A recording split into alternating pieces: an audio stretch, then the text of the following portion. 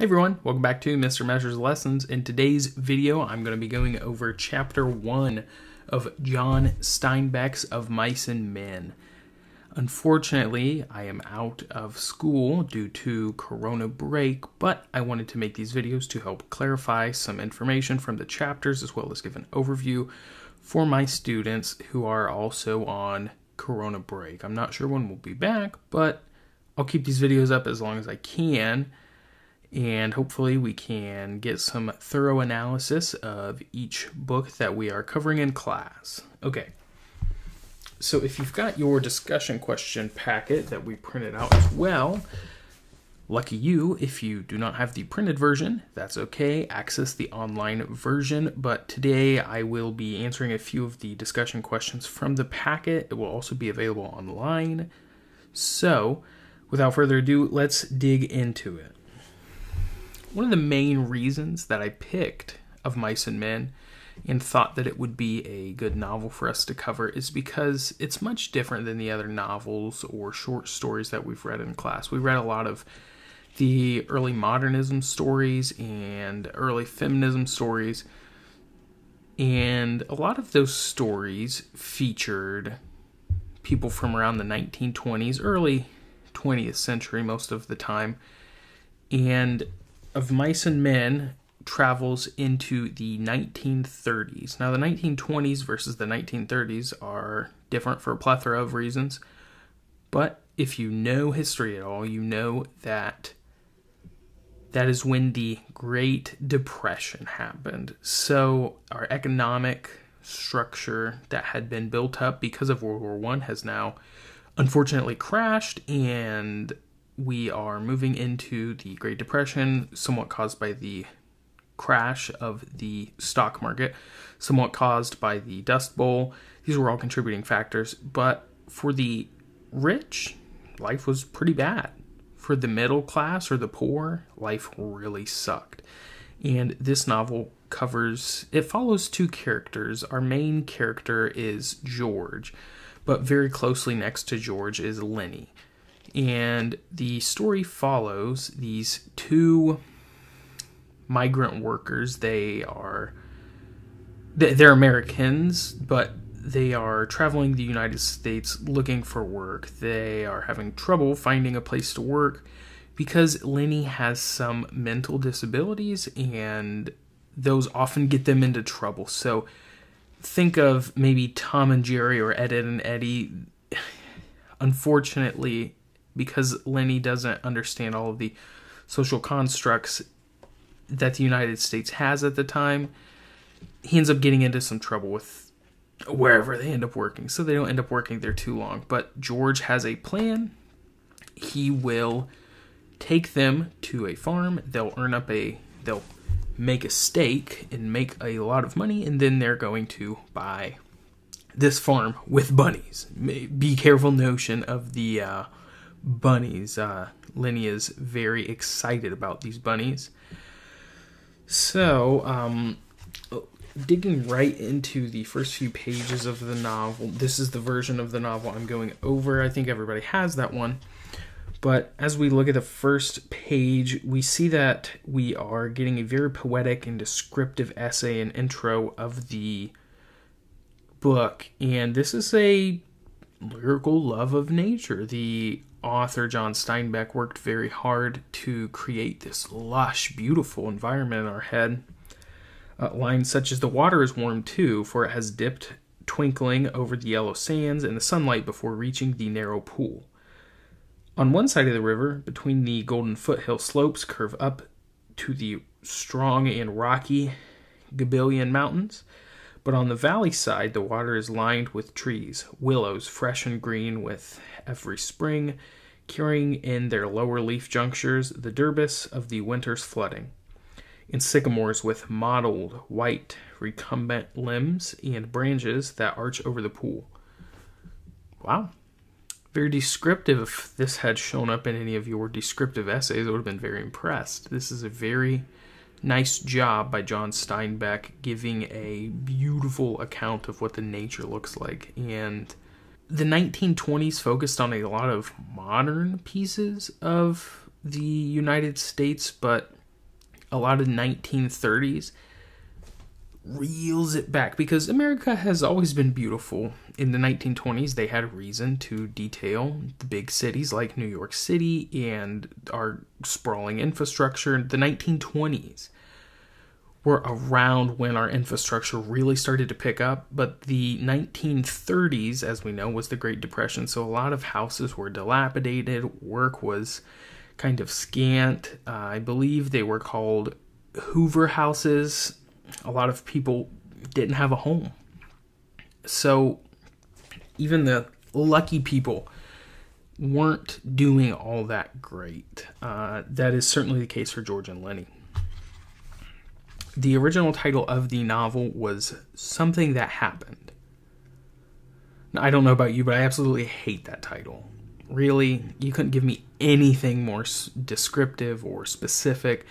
That just kind of sucks. I'm very happy that we got the title of Mice and Men. We meet the mice in the first chapter, but the title is a symbolic representation of one side of characters versus the other, and as we dig deeper in, I will explore that more. But for now, as we dig into the first few pages, George is described as pretty good guy. Lenny is described as a kind of wonky guy. The first man was small and quick, dark of face, with restless eyes and sharp, strong features. Every part of him was defined. Small, strong hands, slender arms, a thin and bony nose. Behind him walked his opposite, a huge man, shapeless of face, with large, pale eyes, with wide, slooping shoulders, and he walked heavily, dragging his feet a little, the way a bear drags his paws. His arms did not swing at his sides, but hung loosely. Lenny is, if you can't pick up on it, Lenny has some kind of mental disability. And perhaps the author is trying to clue you in on that a little early. He certainly doesn't come out in terms that the author would use. He doesn't just come out and say, Lenny is mentally retarded. He is very careful with how he describes it. So you really gather this image of not a great guy.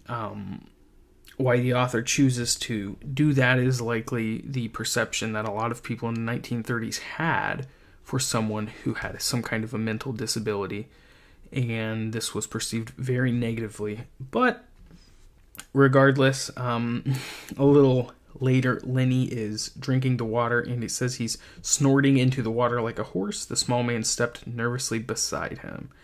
Lenny, for God's sakes, don't drink so much. We can see already very quickly that George is Lenny's keeper. George tries his best to keep Lenny out of trouble. Sometimes the trouble is caused by George, as he says, I ain't sure it's good water. Looks kind of scummy. Then why did he let Lenny drink it? Or why did he let him continue to drink it? Seems like George is Lenny's keeper. Not the greatest keeper, but it works out, I suppose. As we dig a little later into the chapter, we figure out what is actually going on between the two. As I mentioned earlier, they are migrant workers, but the bus driver dropped them off, and they were supposed to walk the rest of the way to the farm. The problem was that the bus driver had a major disregard for these two laborers and kind of mimics society's feelings toward these laborers. Even in our modern times, we don't treat farmhands with a lot of respect. Respect for our government and our police officers and maybe our teachers and nurses, that's pretty high. But a lot of times our physical laborers and our farmhands are not treated very well. So the bus driver drops them off, just shoos them away. 4 miles isn't a terrible long walk, but George says, I bet it was more than 4 miles. Damn hot day. 4 miles, if you were walking at a decent pace, would take you about an hour to do. But imagine if you had to walk that in 90 or 95 degrees. Imagine if you didn't have the greatest shoes. It's going to kind of suck. Not a great time for them. So, as it carries on, we hear Lenny has this strange fascination with these bunnies. And when you read this, you may think, really? Bunnies? But you have to remember that Lenny has a mental disability, and that the jobs that mentally disabled people are often able to do aren't going to be the president of the United States very often. Lenny helps George to farm the land. They travel from job to job. But as if they could live off the fat of the land, as they suggest, then Lenny doesn't really have to work. It's more of a excuse of a job. And I think George realizes this and lets Lenny dream of this idea of farming these rabbits, because George could take care of Lenny.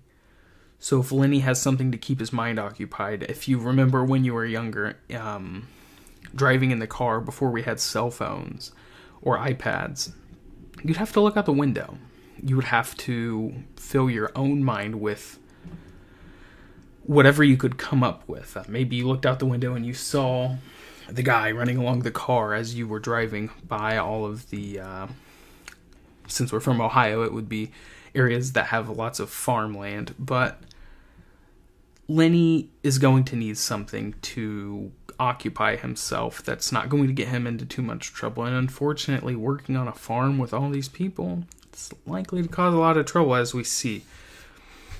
George says to him, now listen, and this time you got to remember, so we don't get in no trouble.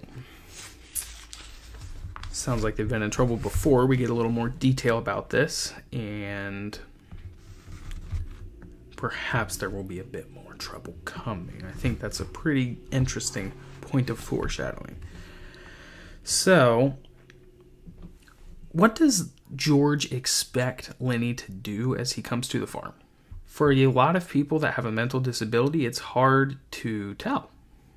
Now, you might be able to notice a few facial features, but compared to the other workers on the farm, so long as Lenny is quiet and doesn't speak up and try to, voice his mind and his opinion, people probably aren't going to know that he has some kind of mental disability. So, George tells him, you ain't going to say a word. You just stay in there. Don't say nothing. If he finds out what a crazy bastard you are, we won't get no job. But if he sees you work before he hears you talk, we're set. You got that? Not a bad plan. Older generations, maybe our grandparents or great-grandparents, perhaps didn't even graduate from high school. So they could still make a life for themselves by working in somewhere like a factory or on a farm. It's honest work. It's a way to earn a living. It's a way to support your family. You don't have to have a PhD in order to do that. And that's okay.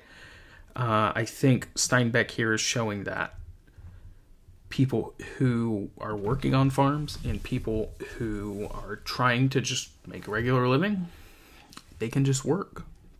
And it's more than some other people can say, as we see George is not as strong as Lenny, but he continues to try to bring Lenny in with him so that they can double their money.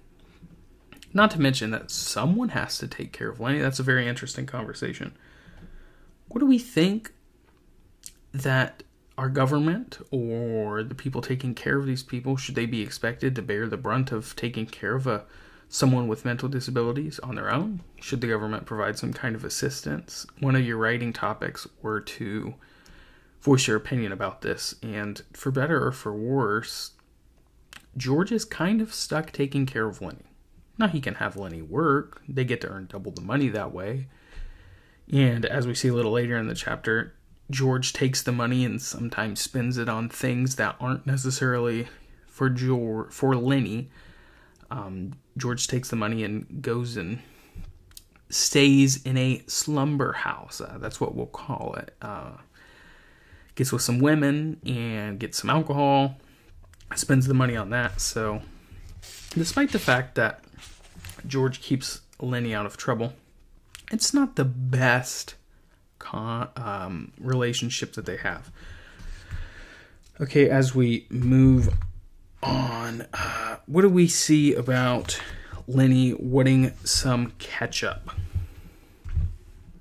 Well, it's quite the weird request. But Lenny says... Lenny watched him from over the fire. He said patiently, "I like 'em with ketchup." "Well, we ain't got any," George exploded. "Whatever we ain't got, that's what you want. God almighty, if I was alone, I could live so easy. I could get a job and work, and no trouble, no mess at all. When the end of the month come, I could take my $50 and go into town and get whatever I want. Why, I could stay in a cat house all night. I could eat any place I want, hotel or any place, and order any damn thing I could think of. And I could do that every damn month. Get a gallon of whiskey or sit in a pool room and play cards or shoot pool." Ouch. All this because Lenny said he wanted some ketchup. And as their relationship goes on, we can see that Lenny uses George too. Moving on to page 12, we see, this is towards the top of the page. "But I wouldn't eat none, George. I'd leave it all for you.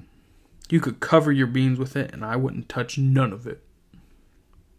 He's trying to be nice here. George still stared morosely at the fire. "When I think of the swell time I could have without you, I go nuts. I never get no peace." Lenny still knelt. He looked off into the darkness across the river. "George, you want I should go away and leave you alone?" Oh my gosh, really? They're having this silly, "Well, I'll leave if you really don't want me." And then George has to say, "Well, I don't want you to leave, and you're fine, I love you, you're great, wonderful." They have a nice relationship. Certainly, George could be much nicer to Lenny. Lenny could also be less annoying to George. Lenny could not get them in trouble. They have got an interesting relationship, but George eventually warms up on the tender side. We saw in this chapter that Lenny grabs a mouse and puts it in his pocket, and it's dead. Oh my gosh, would it be dead? Would it be better to be dead or alive? It's hard to tell. I don't know if I would rather someone have a dead mouse in their pocket or an alive mouse in their pocket. Ugh, yuck. I hate to think about that too much, but George has a tender side as well. On page 13, towards the top, it says, "That'd be better than mice, and you could pet it harder." Now he's talking about getting a puppy. So, they're trying to get along. George feels bad for effectively bullying Lenny. Lenny feels bad for asking so much and getting them in trouble. They work their ideas out. Okay, as we move on, Lenny gets George to talk about these bunnies again. Like, oh my gosh, if you've ever talked to a little kid, and consider the fact that Lenny's mindset is very much the mindset of a 3 to 5 year old kid.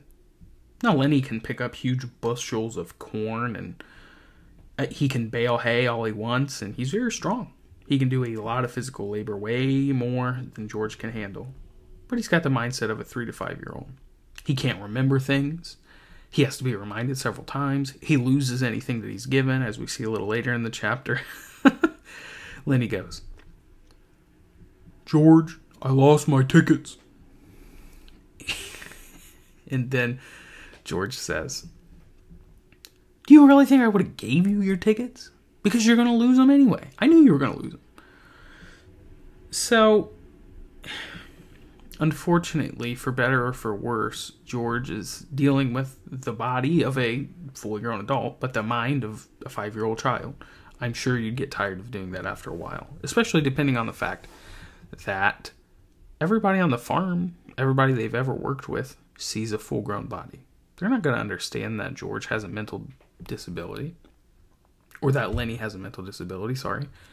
They're not going to understand or take that into account when they write him up on the job, fire him, or how they interact with him. One of the characters a little later uses that to their advantage. They pick up on it.